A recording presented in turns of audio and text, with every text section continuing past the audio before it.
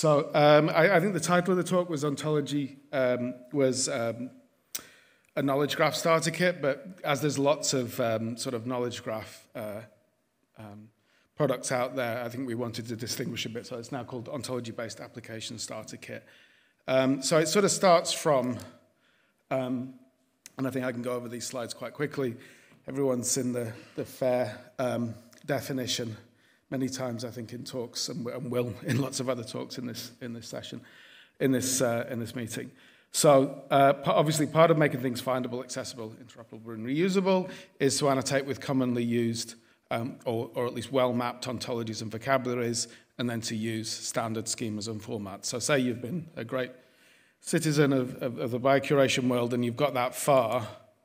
Okay, so one reason, obviously, that it's useful to do this, and again, I think I can go over these reasonably fast, is annotating with ontologies. You get a standard link that's persistent for the ontology term. You get a label you can search on. You get a bunch of synonyms you can search on.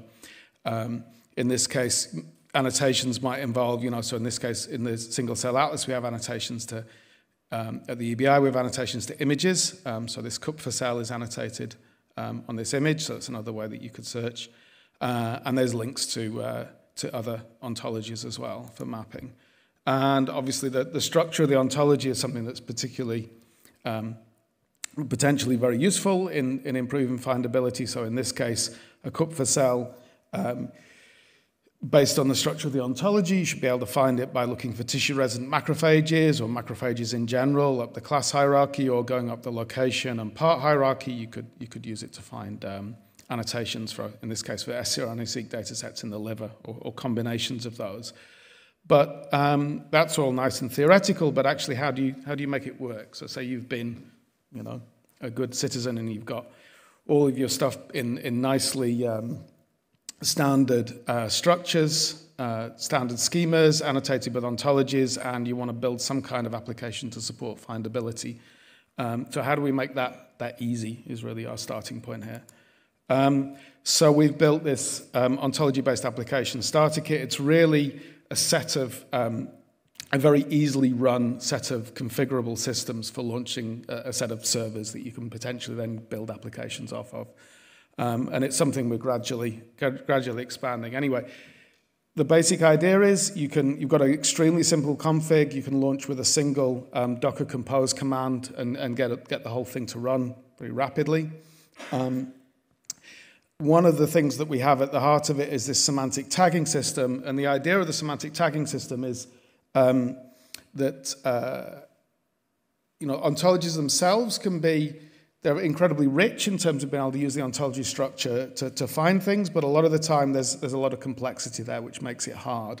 So coming up with a simple system to use the power of the knowledge in the ontologies, but to tag in simple ways for applications, I think is a good approach. So, and by running this, you get a knowledge graph with data and links to data. You can use the ontology structure for visualization and queries, and there's quite nice advanced tuneable lexical search API as well. Okay, so this idea of semantic tags, you configure them using SPARQL or using OWL queries or a mix of the two. So then you can take maybe the complexity which comes with how you've decided to represent a particular, in our case for the fly brain work that I'll show in a bit, that particular cells are present in the larva. Then there's a query for that. It's kind of complex for people to incorporate that into a website, but if you can just make a little tag that says larva, then you can use that in display, you can use it in search configuration, you can use it in faceted browsing, etc. So here's one example from Virtual Fry Brain Knowledge Graph, which I'm going to talk about more in a minute. And you can see there's a bunch of tags here. So there's the blue circle here is a serotonergic neuron.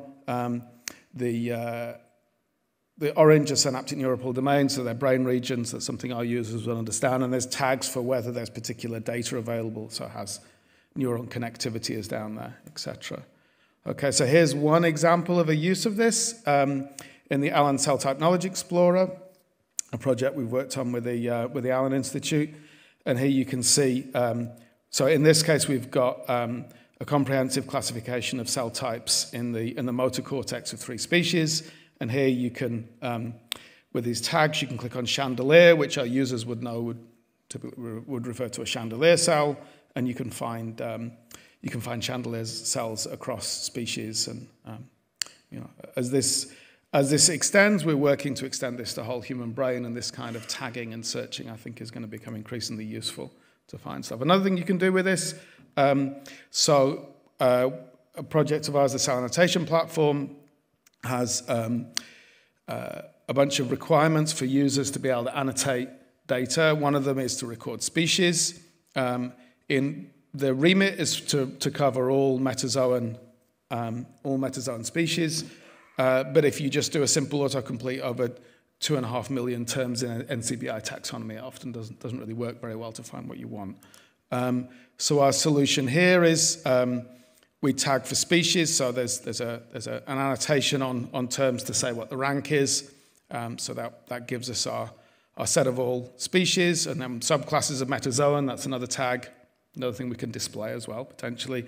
And then also, that isn't quite enough, because if you then search for mouse, you'll find field mice and lots of other types of mice before you find musculus. So then we have a curated set of terms for common species that boosts. So that also covers humans. So if you search for human, you'll find Homo sapiens. You won't find Homo heidelbergensis near the top of the list, which is not as useful for single-cell RNA-seq data, at least right now. Another example is context-specific search. So in this case, so this is an old slide which hasn't been updated for some reason. But in this case, the context is the prostate gland, and having entered prostate gland, when you then choose cell types, it boosts cells in the prostate gland to the top of the list. It doesn't eliminate any other cells, but the idea is to nudge people towards using more specific terms, because often they'll find, if they just found epithelial cell generally, they might come up with that super general annotation, which is less useful to the project.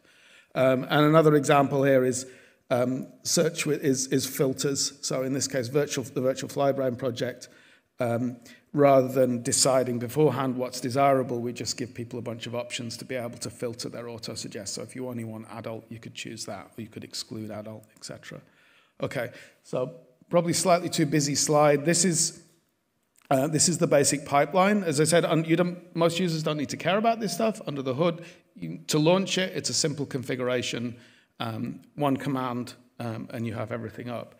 But here, let's see, put it up here. So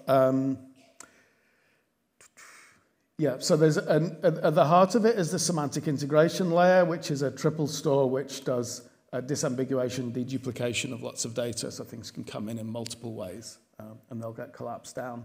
So this uses actually there's this neo to owl to neo conversion. Sorry, just a minute. Okay. Where was I? Yes, so one input is the ontologies, another input is a set of data. Now this needs to be an OWL, but we maintain a set of simple robot templates so that you can actually just enter as TSVs and get OWL that incorporates. And I'll show, most of the rest of the talk is showing slides, showing how that works. Configure your semantic tags here. You can turn on and use reasoning if that's applicable to your ontologies. And then we have this OWL to Neo, Neo to OWL conversion, which is, there's a lot of these around now, but this one's standardized for optimized for easy visualization and querying, and I hope to kind of convince you of that in the next slides. And then there's a couple of endpoints here, Neo4J endpoint, which is good for graphs and metadata. You can potentially query that and cache that in SOLR to make your website fast. But then we have this nicely tunable autosuggest service here. And this is sort of, the standard tuning is already very good for ontology searches, but then you can do the kinds of things that I showed in the previous slides where you filter and boost, etc. So as I said, simple config, single command, and you have all these servers up and ready. So main projects I'm going to talk about is the Virtual Flybrain project. We actually have over 9,000, that's a bit out of date, over 9,000 neuron types in there, 120,000 3D images, full connectomes, and it's all sort of in this nice queryable setup as well.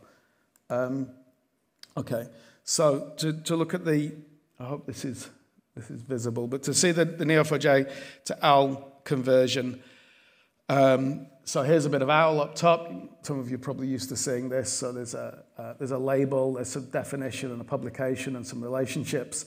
This gets turned into this nice readable graph with readable edges. You can render it by the semantic tag. So in this case, here's a publication, etc. And there's all of the annotation information in there. And we can already use this structure. For example, here's a relation to the superior clamp, which is a part of the brain, and we can use a query over this graph to find.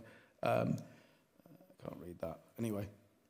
800 and something neurons in the superior clamp. Here's an example. So here's some examples of how data is added. Actually, a couple of slides on, I can show you some of the tables that we use, TSVs we use to add data. So here's a neuron. This column is neuron, so this is a class in the ontology, and this is an instance of that neuron type, which comes from a connectome. And then we also have a class for the image, so the type of image, it's transmission electron microscopy, and here's the instance of that, and we have this simple depicts relationship here. The database, we have over 120,000 3D images, but we only have a few brains, so there's lots of cross-registration. These come from different brains, and they're cross-registered onto the same standard template. So we need to be able to record that registration. Some images are registered to more than one template. You can see a nice, pretty template down here. And then on this edge here, we record links to the actual files and further information about the files. Okay, so this is what it looks like in the website. So here's a whole brain with a bunch of, there's some brain regions highlighted, some neurons on it. This graph here is just auto-generated. All we need to do is annotate all of the domains correctly, and it will just construct a graph for us, a tree, so you can browse easily the anatomical structures. Here's a key for the things actually on this 3D image. So there's some neurons, etc. And here's the general metadata about the neuron. And here's another query. So in this case, I can find several hundred, 172 images of a wedge projection neuron, which is the general type that covers these. Okay. So example of adding numeric data. Here's an example of a little bit of a TSV that we use to add connectomic data. So we plugged directly into the connectomics databases, and we just generate these TSVs from there. These are increasingly getting more sophisticated, but the simple representation right now, here's a pair of neurons, and this is just the number of synapses that connect those two neurons. So it's a pretty simple spreadsheet to upload this whole connectome. And each of these neurons has some kind of typing on it as well, which I'm not showing. So here you can see, again, ontology classes that type these individual neurons. There's a synapse to relationship here, and there's, okay, so I'll cover that first. So the synapse to relationship on that edge is the count of the count of the number of synapses. So there's 5 synapses connecting these two neurons. And we can use that, we've got several million of these connections in the database right now. We're soon to get tens of millions more. And we can use that in a circuit browser. So now I can query, here's one neuron, here's another neuron, give me the 3 shortest paths, 3 shortest, strongest paths between these neurons. So, and we can render those with semantic tags, and we can have the type information and the individual information on them. And then here, we also have neuron similarity scores. So these two neurons have a similarity score of 65, which is pretty high. So this is like a BLAST type system that compares neurons by their morphology. So we can use that, and this finds 72 neurons in the database that have high scores for this morphology. So this one's not too surprising because it's classified as the same type, but there's lots of scope there for actually improving the classification of neurons in this way. We also have a system where people can upload and blast their neurons.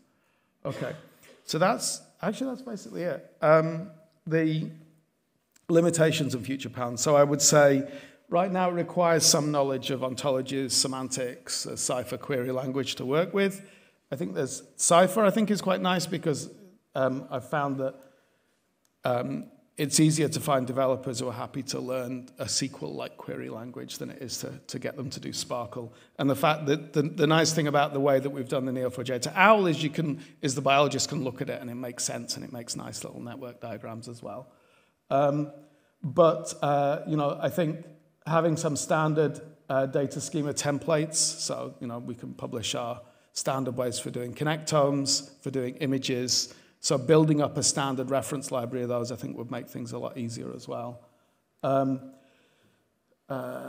We're also looking at integrating Ubergraph, which is a way to make like complex OWL queries really easy. So all the inferred relationships from the ontology are just one link away. I don't have any more details on that, but I'm happy to talk about it further, not in this talk. Another is that available ontologies are often really too complicated for a particular use case, and I think this is just an inevitable consequence of the way ontologies develop. You have different funding at different times, and different people want different things. And there are various things you need to do to make them tractable, to build them scalable, and they get complex. So I think the way is not probably to simplify the ontologies themselves, but to find a way to generate simple views that work for people. So we've been doing some nice work on ontology views. This is an old version of the slide, so it doesn't have the link to Anita Caron's talk, to Anita Caron's poster. I think it's poster 36, 38, 36. Okay, Anita puts a thumbs up. So if you're interested in ontology views, go visit Anita's poster 36. Another limitation, works best with consistently structured, logically consistent ontologies. Don't have any great solutions for that apart from saying try to build good ontologies. But okay, we have a little bit on ontology view generation. I think we want, so here's an example of some work that Anita did. This huge graph is just the kidney, or most of the kidney terms and their connections, plus cell ontology terms that sit underneath them. And the ones in green are the ones that the Human Reference Atlas people wanted. So by just choosing those terms plus a simple set of relations that we wanted, in this case we only wanted part of and subclass of, we get really nice simple graphs out of it. So I think this is definitely a way forward, and we want to put that into the support for that into the pipeline. Okay, so there's Anita's poster, 36. Okay, and that's it. So lots of different work here, all built on the ontology-based application starter kit, which is now a separate product. I think because these are slightly older slides, they don't have the link, but we're on GitHub. Yeah, Virtual Flybrain. The main people doing the work on actually to turn this into to build this in the first place and then to turn it into a separate application. Rob Court at VFB, Nico and Hussein also working at VFB, and then Ua Bayandir has done a large amount of work on the search endpoints for the cell annotation platform. Okay, so thank you. I'll take questions.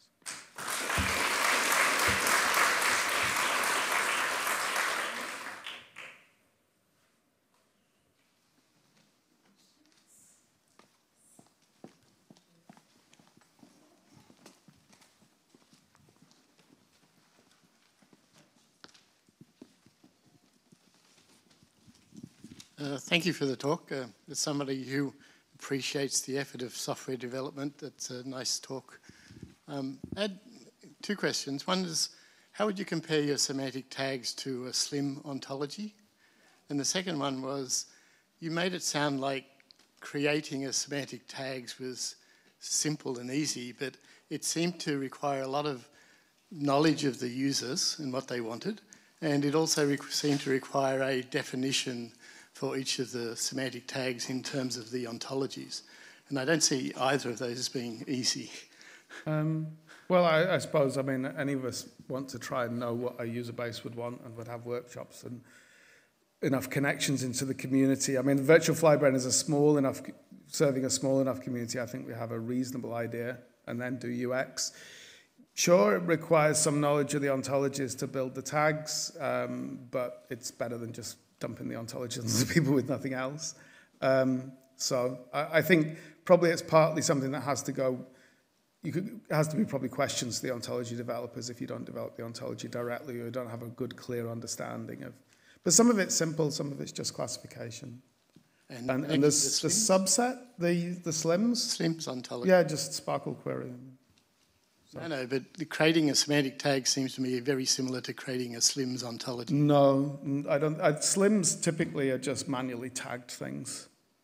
Or I mean, there's ways to generate. This is really to use the direct structure of the ontology, but to pull out the power of the semantics and pull it out in some kind of easily accessible form for a particular application. So no, I don't think it's not very similar to slims as I understand them. Although it's a hugely overloaded word. So, thank you.